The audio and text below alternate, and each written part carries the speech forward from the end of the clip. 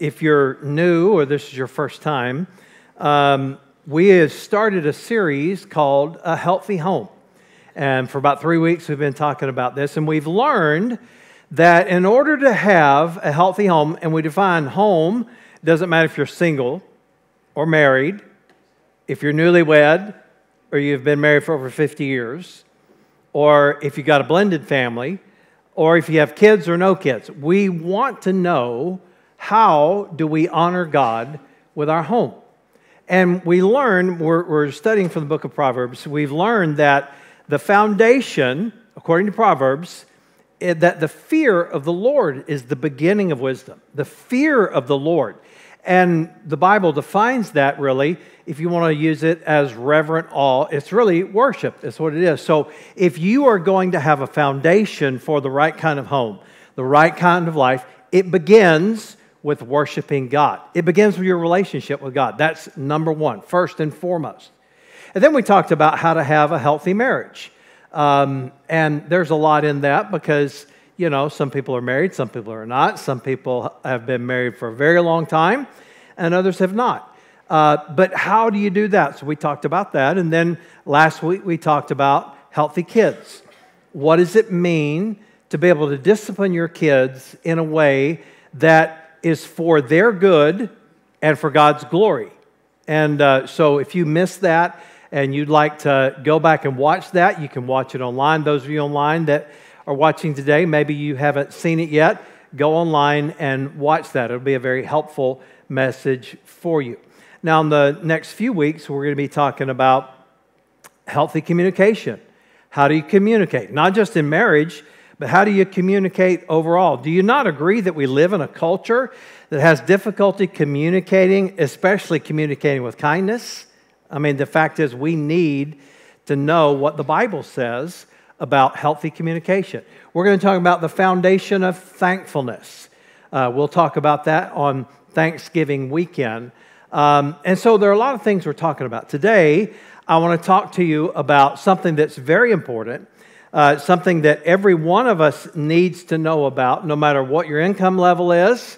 If you're retired or starting out in your career, we want to talk about what the Bible says about healthy money. Healthy money. Now, I heard about a guy that was a country store owner. You ever been to one of those country stores? I used to love going to those. Well, there's this old country store owner, and he was a Christian, and he was known for quoting a Bible verse every time he rang up a customer. So if there was a young woman coming in, he'd ring it up, and he'd say, if she was coming in with a child, children, Psalm 127 says, children are a gift from the Lord.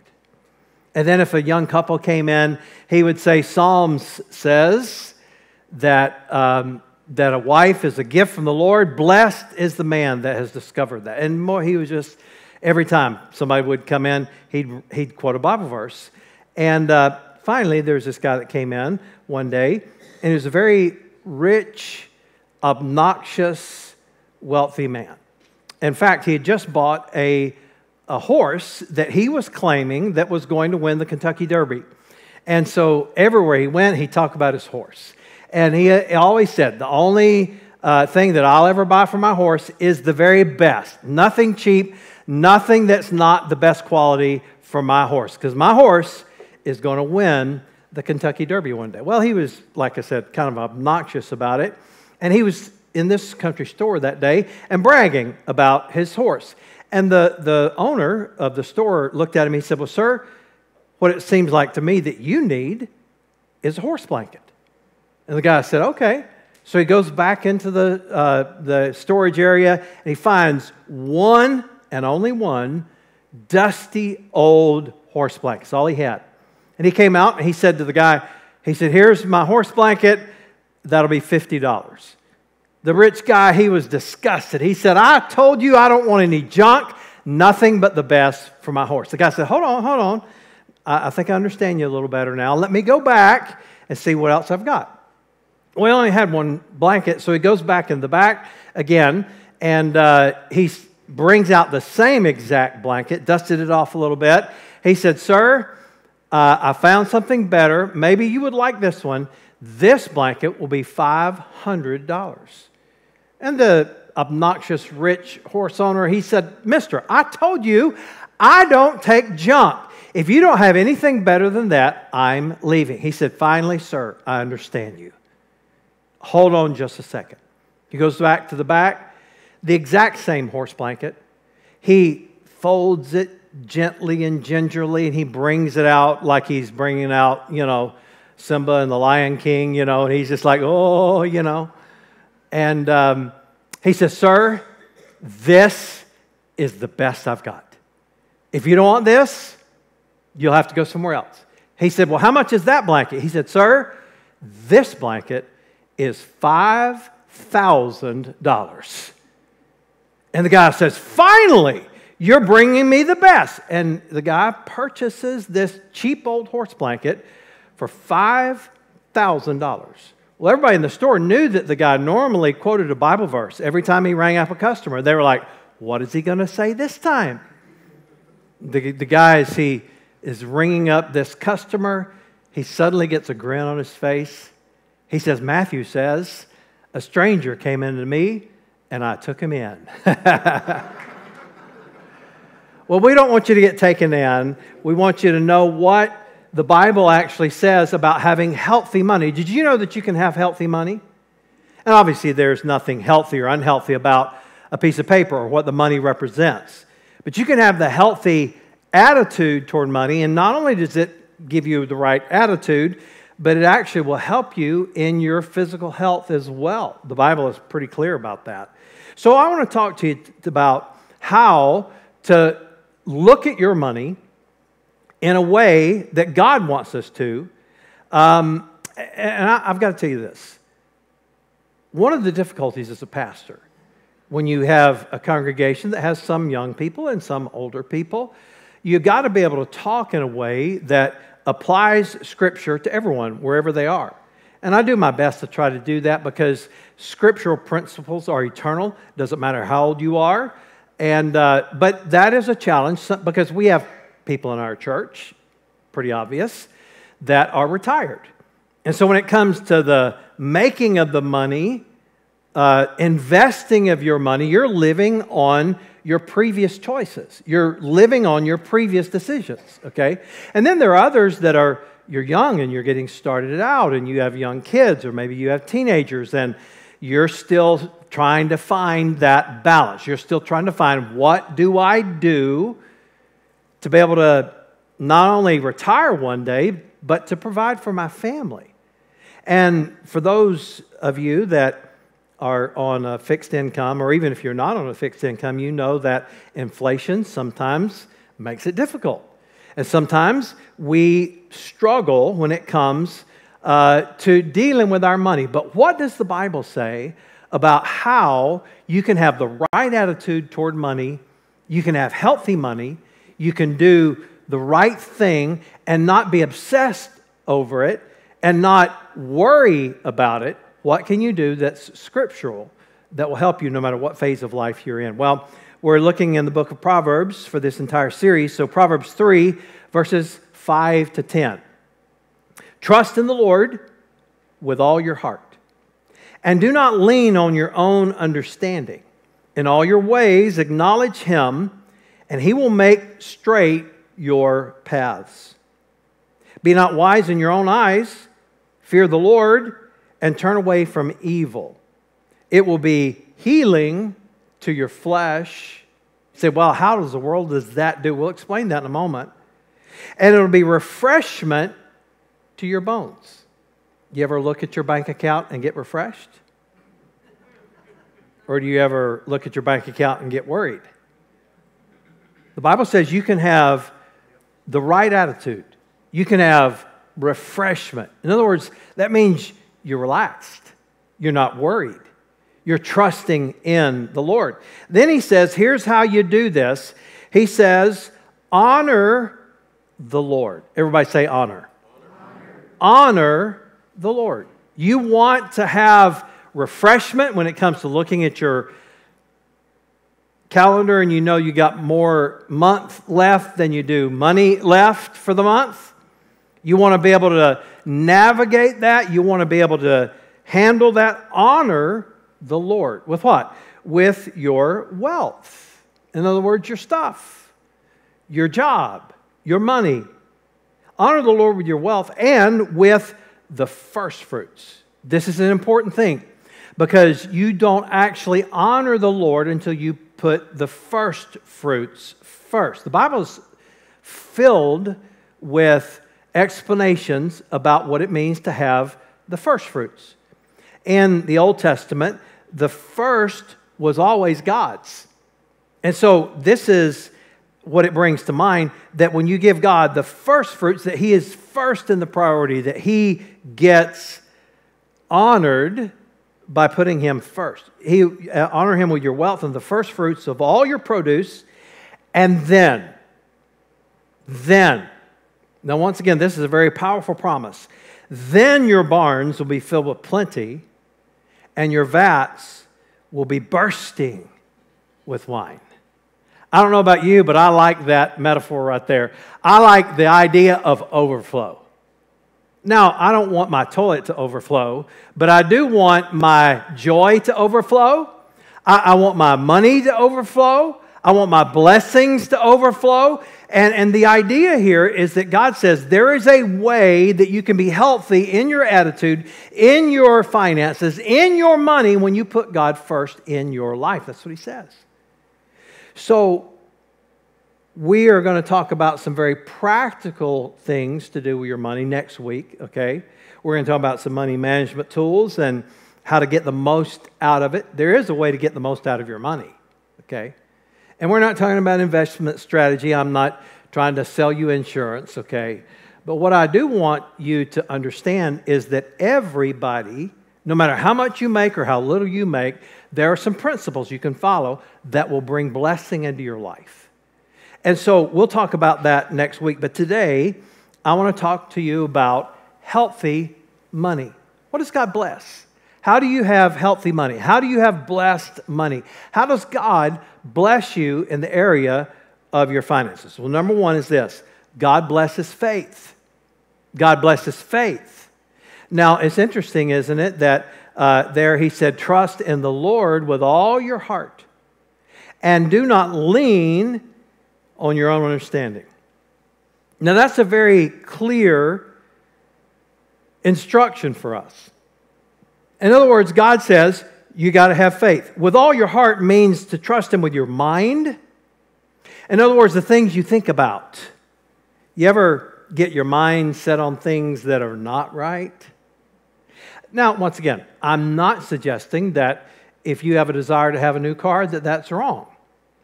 Or if you want, to refresh your house or remodel your house, or that you want to be able to retire a few years early. There is nothing in Scripture that says that these things are wrong, okay? What it talks about, what is wrong, is when we have the wrong attitude toward money. I hear a lot of people misquote the New Testament when they say money is the root of all evil. Well, that's not what the Bible says at all. The Bible says the love of money is the root of all evil. And that word in the Greek language in the New Testament, it means an inordinate desire, an inordinate lust, an overwhelming desire that is not godly. In other words, it goes along with what Jesus said. He said, you cannot serve both God and mammon. Now, you probably know this, but mammon was the Babylonian god of wealth, okay? And so when Jesus said you can't serve God and mammon, He was really showing that you cannot worship God and money at the same time. You said, well, I don't worship money. Well, let me tell you what that means when Jesus said, don't worship mammon, that Babylonian god of wealth. Here's what mammon represented. It represented, I guess I should stop drinking before I get up every Sunday morning to preach. Communion wine, all right, anybody? All right, so. But no, the idea that was being expressed by Jesus was that there, in the Babylonian god of mammon, was where they found their significance. It was where they found their supply, their provision. It was where they found their happiness. And you know what Jesus was saying? He said, this is stuff that only God can do. You can't find happiness in money. Now, we've all heard that, but we all still are happy when we have money, right? So the Bible's not saying that you shouldn't have money. It's not saying that at all. But in other words, your significance, you are more important than your bottom line. Your worth is not determined by your net worth. Your self-worth is not determined by your net worth. And this is what he's saying. So he says, trust in the Lord. This idea we're to trust him with our mind, our will. That also means, you know what your will is? Your will is your decision making. So I'm to trust him in my mind. I'm to get my mind set on the Lord. But I'm also to trust him in my decision making. Do you know that a lot of Scripture comes down to the decisions that you make? In other words, whether or not you get blessed in life, it comes down to whether or not you make the right choices. You can choose to serve God, or you can choose not to serve God. This goes all the way back to the Garden of Eden. You know this. Remember what God told Adam and Eve in the Garden of Eden? He said, you may freely eat of every tree in the garden, except the tree of knowledge of good and evil. And, you know, the serpent, Satan, tempted them. He said, oh, God knows that in that day that you eat of that, you're going to be like God. You're going to be in the place of God. And by the way, do we not like to be in the place of God in our life? We like to be in control. Control for most of the decisions in our life is simply an illusion. I mean, we don't really control much at all, do we? We don't control how long we're going to live. We don't control the economy. We don't control anything hardly. But you can control the choices that you make. And this is what he's saying. Trust in the Lord with all your heart. In other words, trust him with your mind, what you have your mind set on. Trust him with your will or your decision-making ability, your thinking, your understanding, and to trust him with your emotions. The idea, the word heart there, is the same concept that we get the word soul from. Trust the Lord with your heart. Trust the Lord with your soul. In other words, you're a complete person. You trust him with your mind, your will, your decision-making ability, and your emotions. Man, you ever struggle with your emotions, especially when it comes to money? I know I do. I mean, the fact is, you see something that you just so desperately want. You know you don't need it. You know you can't afford it, but you want it. Anybody ever been there? I mean, there have been so many times that I've not completely trusted the Lord when it comes to finances. I remember one time I wanted to get a blower. Now, for my yard, okay? Now, the problem was I already had a blower. And it was a good blower. And it worked fine. There was nothing wrong with that blower. But for some reason, I don't know why, I thought what I needed was two blowers. Because in my mind, what I wanted to do, instead of like making two passes to blow off the grass off of my sidewalk, I could have a blower in each hand, all right? like an idiot walking down there, and I'm like, just blowing the sidewalk off. Now, fortunately, that wasn't a huge financial crisis for me, but it's just an example that often we fail to trust God with our emotions. In other words, we fail to give it to him. And please don't misunderstand. God's not against buying a blower. Okay? He's not against you getting the right kind of equipment to do your lawn and make it look nice. He's not against you getting a new car. He's not against you having a nice house. Okay? The problem is when we trust in our own understanding. Notice the parallel here. He said, trust in the Lord with all your heart and do not lean on your own understanding. That's our own way of thinking. That's our own decision-making, if you will. when we say we're looking at life the way everyone else does. Don't lean on your own understanding. It means don't support yourself with human understanding. Now, does that mean that you shouldn't learn or seek wisdom? Does that mean you should never read a book? Does that mean you should never watch a financial seminar to learn how to manage your money or how to invest? No, that's not what that means. But it means that you should seek wisdom from God and don't trust in yourself. In other words, I could say it this way. Faith trumps facts. Now I'm going to say that again, because if you don't get anything I say today but this, get this. Faith trumps facts. You say, does God want me to ignore evidence? No, He does not. But the truth is, He wants you to follow Him. Some of you know that my dad retired as a pastor a number of years ago.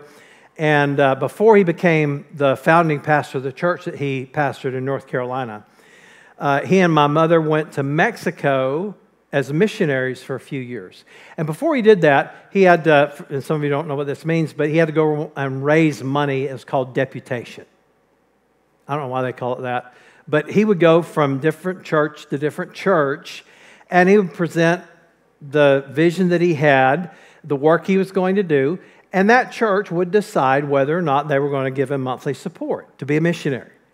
And so my dad was in this church in North Carolina, and he went, and they had this conference, this gathering of missionaries, and they were talking about missions and raising money and so forth. So my dad went to this church. He had been invited by them. They were thinking about possibly giving him monthly support to help him to go to the mission field. Well, they didn't, but he got there, and it was a ways away, and he didn't have much money. He only had $25, and he had to buy gas, and he was supposed to get a meal on the way home. At least in his mind, he wouldn't starve to death before he got home, but he wanted to get something to eat, and he wanted to fill up his car with gas. Now, the problem was he only had $25. And I'll never forget him telling me this story. This idea of faith trumping facts, I think, illustrates this. My dad said that while he was there, and even though this church didn't give him any support, they did not give him an offering. They didn't even cover his cost of getting there, even though they had invited him. He felt like that when it came time for the offering, they were raising money for this other missionary. My dad said he felt like the Lord spoke to him about giving his $25. And he's like, well, Lord, how am I going to get home? What if I run out of gas on the way home? I won't be able to stop at Shoney's. That was back in the day when they stopped at Shoney's, all right? And he was like kind of arguing with the Lord. You ever do that? God ever lead you to do something, you're like, you're leaning on your own understanding?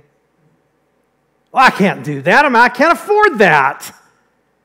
Well, to make a long story short, he did. He had no money to get home. He had no money to buy gas, and he gave his last $25. So after the service, he just kind of standing in the back, hoping that maybe somebody would invite him to eat supper with him, and maybe somebody somehow would give him enough money to get home.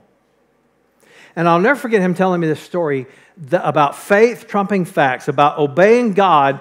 This is the way to build your faith. This is the way that you and I, we get blessed money in our life. It's when we live by faith. He was standing in the back of the church. People were leaving. He had no idea if he was going to even speak to anybody or not.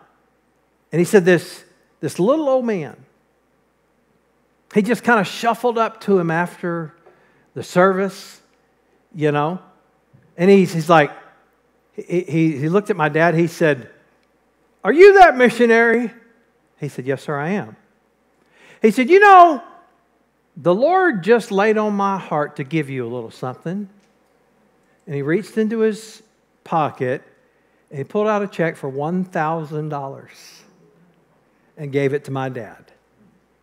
Now, why do I tell you that story? Because I want you to know that God blesses faith. You want blessed money? You want money that God is going to help you with? It begins with faith. It begins with faith. Until you're willing to not put your trust in yourself, in your money, you'll never know what it's like to have blessed money. Now, I'm not saying you won't be able to earn money. Do we know people that are wealthy that are not Christians? Of course. And so God's not saying that.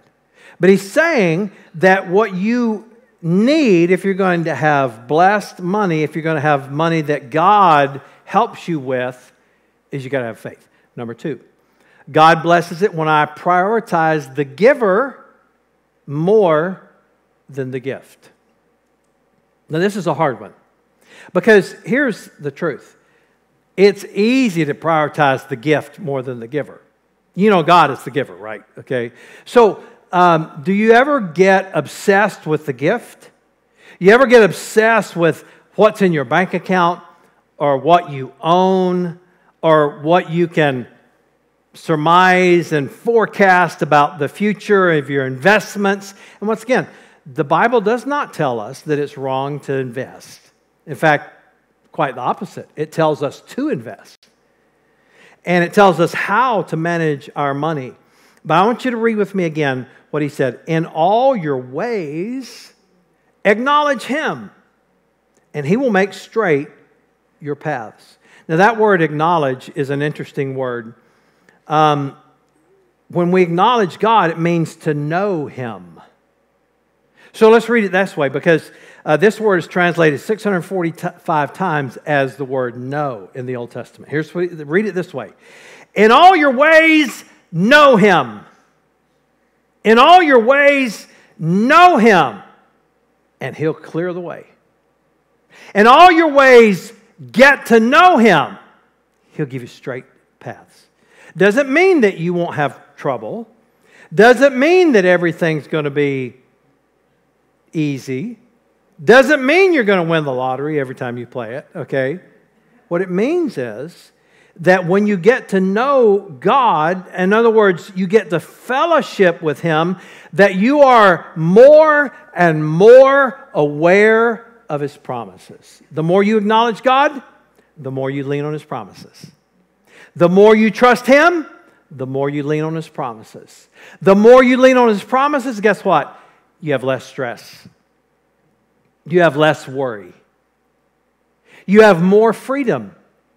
You see, this is what God promises, that we are to prioritize the giver more than the gift. And when we do, He blesses us.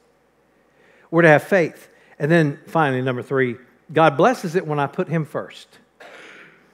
It's interesting that in this brief passage that we read today, He said, honor the Lord with your wealth and with the first fruits of all your produce. To honor means to be heavy or weighty. I know that sounds weird. What in the world does that mean? In other words, honoring God means that you put considerable weight into this. That this is not something that you just do off the cuff. This is not some decision you make because you watched some celebrity on television talk about the little puppies that are suffering and you're going to be like, oh, I got to give in the eye. Okay, you know. Anybody ever watch that and think, maybe you ought to back off a little bit, Jack. You know, that's a little heavy-handed, all right? So he's not talking about that when you honor Him, that it's a decision that you make just emotionally. That it's a decision that you make lightly. He says we are to honor Him. We're to give weight to it. This is another way of saying that you believe in this. That it's a priority. I put weight into this. When I honor the Lord with my possessions, with my wealth, with the first fruits, what does that communicate? That I've given God the priority in my life. The first fruits always show us that God is first. You say, well, how do I put God first and do the first fruits in my finances? Well, the Bible is pretty clear about it, that we give Him the first part. Did you know that in Scripture that the first is always supposed to be God's? And what that does for us is it opens up God's blessings. You see, how so? Well, in the Old Testament, for example, when you remember Abraham, right? When Abraham gave the tithe, which, by the way, was 500 years before the law of Moses came out. When Abraham gave the tithe, you know why he did that? You know who he gave it to? He gave it to Melchizedek, who is a priest. And by the way, you read in the book of Hebrews, I personally believe that Melchizedek, because it says he was an eternal priest with no beginning or no end, I believe that was an Old Testament personification of Jesus Christ. I believe that Jesus Christ himself, a theophany, if you will. It was an appearance of God. So get the picture. Abraham, he's fighting this battle, and God blesses him. And what does he do? He gives Melchizedek the first part, the tithe. You know what tithe means? It just simply means a tenth. It really means the first tenth. And so what he did was, in the Old Testament, when you put that first tenth, that represented the whole. That represented everything. So when I put God first, I give him the tithe. Okay, that's really what it is. And so, by the way, another reason why I believe that was Melchizedek, or that was Jesus, that Melchizedek was Jesus, was because if you look at what Melchizedek brought, Abraham brought the tithe, and what did Melchizedek bring? He brought the bread and the wine. You say, what is that? You ever heard of communion? You ever heard of what Jesus said? That it is my body and my blood. And the point is this, and I think it's purely, it's clearly metaphorical, that when I put God first, he pours out the blessings that he promises through salvation. Now, am I saying that if you don't tithe, you're not saved? That's not what I'm saying at all. In fact, some of you don't have the faith yet to do the tithe. And I get it. It doesn't mean that you're not blessed. When you're saved, you're blessed. Okay, I want you to know that. But according to Malachi, your money's not blessed.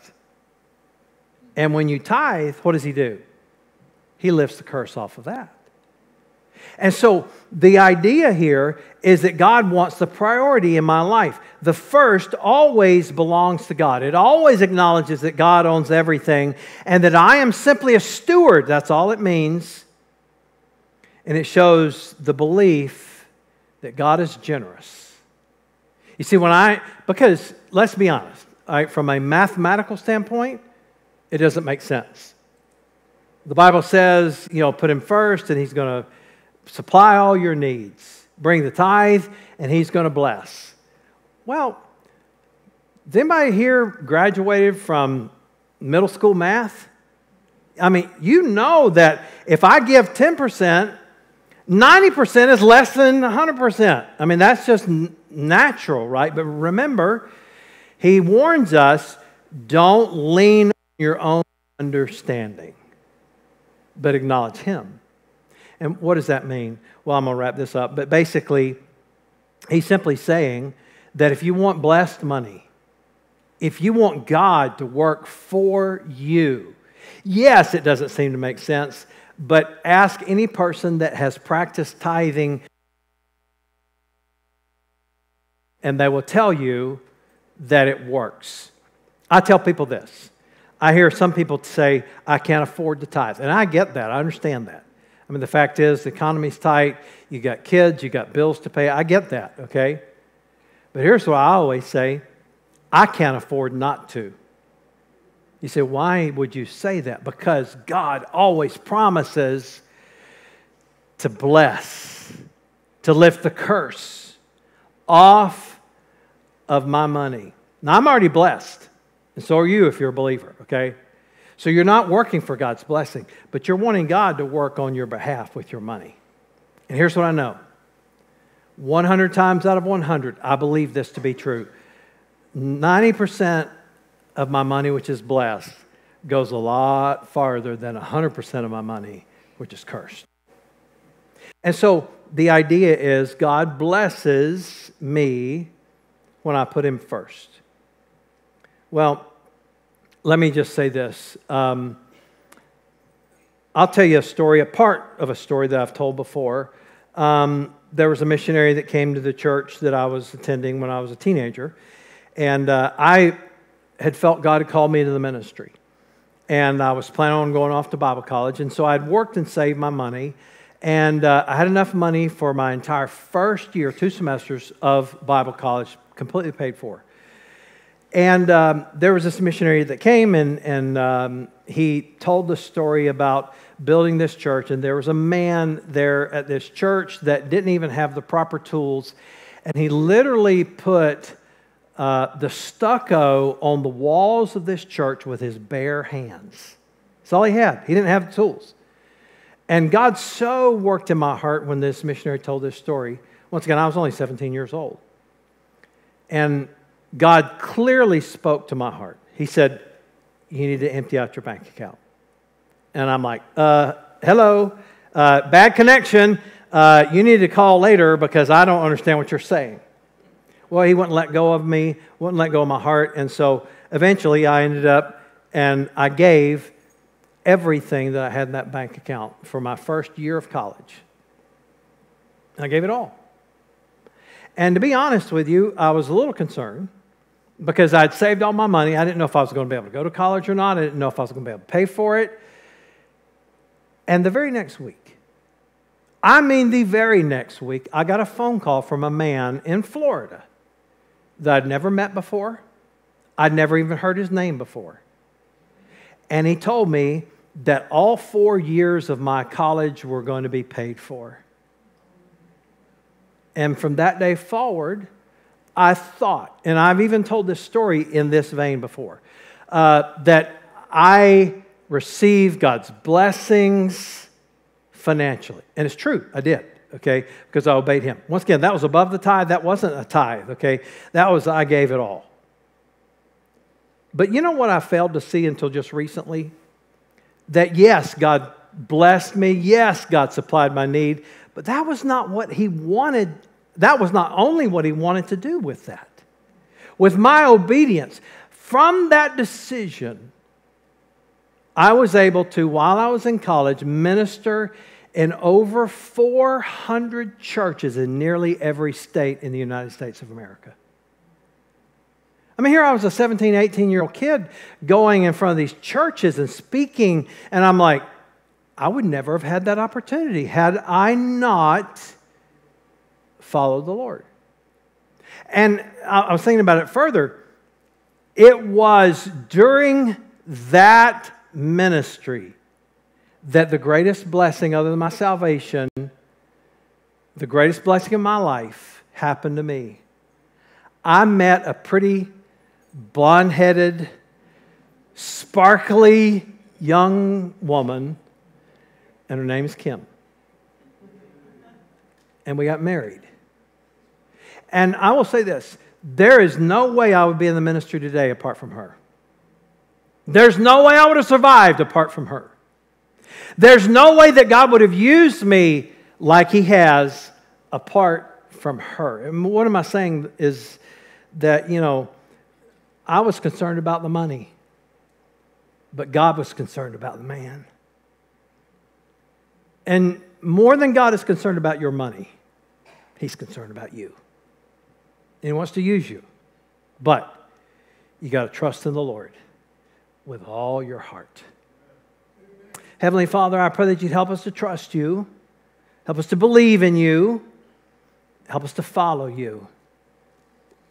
And God, I pray that You would just bless us today. Now, before we finish our prayer, I wonder if there would be anybody that would say, Pastor, I've got some issues I'd like for you to pray for. No one looking at me, but you just raise your hand and say, Pastor, pray for me about my money. Maybe it's about a decision you're making. Maybe it's about saving money. Maybe it's about getting out of debt. Maybe it's about getting a job or a raise or being able to manage your money. But you say, I've got some financial things I'd like you to pray for. Would you just raise your hand so I can pray for you? All right. Then Well, let me pray about that. Lord, I pray for everyone here, God, that you would help them to get out of debt, help them to honor you with by putting you in the first fruits. God, I pray that you bless them, use them, and then I pray that you'd help them. And before I finish my prayer, I wonder if you'd say, Pastor, I need salvation. I need to be saved. I've not been saved. Those of you watching online as well. Maybe today you would say something like this to God: I believe Jesus died on the cross for my sin and rose from the grave. And I'm asking you to be my Savior today. Right now, by faith, I'm trusting you. If you'll say that today, use that next step card and mark it on there. There'll be a prayer team member up here at the front after the service, and you can come pray with them, and they can help you with that. Or if you're online, you can fill out the online survey and let us know. But today, I hope you will, whatever your next step is, take that next step. Maybe it's about getting right in your finances, paying off some debt, controlling your spending, tithing, whatever it is. Maybe it's about joining the church, or maybe it's about being baptized, or maybe your next step is about starting to serve. Whatever it is, I hope that you will give that next step to the Lord. Father, help us today, and we love you. In Jesus' name, amen. Amen. I'm going to ask our ushers to go ahead and come. And today, if you would like to give physically in the offering, check or cash, land, deeds, car, whatever, okay? You can give whatever you want. Go ahead and start passing that, guys, if you will. You can do that at this time. And please put in your next step card. Your next step card. And that way we'll have a record of your decision, your prayer request, your visit, whatever it is. I have some next step brochures that I'd like to give away today. How many of you have been through, not necessarily since we've been here at this building, but you've been through the next step class or some form of it before? Raise your hand. Okay? How many have not been through it? Okay, a few of you. Okay, here's what I'd like for you to do.